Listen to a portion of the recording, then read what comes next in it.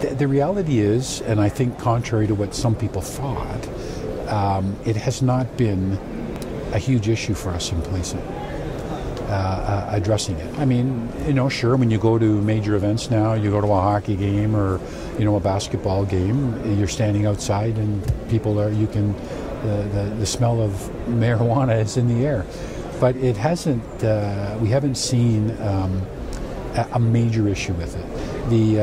It has, cause. We have to train officers now to detect that, as long with alcohol for impaired driving, and so there's some of those costs. And the government has been involved in facilitating, to reducing some of those costs, and involved in incurring some of those costs for that training that we have to do.